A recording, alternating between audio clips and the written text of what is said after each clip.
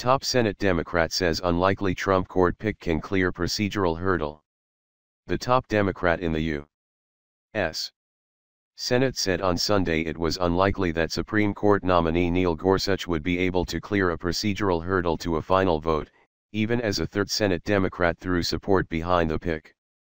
Senator Joe Donnelly, a Democrat from Indiana, announced he would vote in favor of Gorsuch, calling him in a statement a qualified jurist who is well respected among his peers. Donnelly joins Senators Joe Manchin of West Virginia and Heidi Heitkamp of North Dakota as the only Senate Democrats to announce support for President Donald Trump's court pick.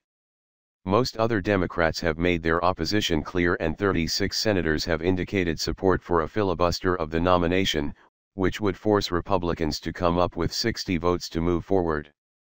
Republicans control the Senate 52-48. It's highly unlikely that he'll get to 60, Senate Democratic leader Chuck Schumer said on NBC's Meet the Press. If the planned filibuster holds, Senate Republican leader Mitch McConnell would only be able to advance the nomination of the conservative appeals court judge by changing Senate rules so it could be approved by a simple majority. McConnell, who also appeared on Meet the Press, declined to rule out that option, and vowed the Senate would confirm Gorsuch one way or another.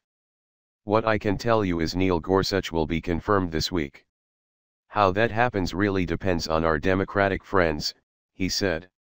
The Senate Judiciary Committee is set to vote on the nomination on Monday, setting the stage for what McConnell has said will be a vote in the full Senate on Friday. McConnell declined to say if he had sufficient support among his fellow Republicans to change the Senate's rules. Reporting by Pete Schroeder, editing by Tim Aumann and Andrea Ricci.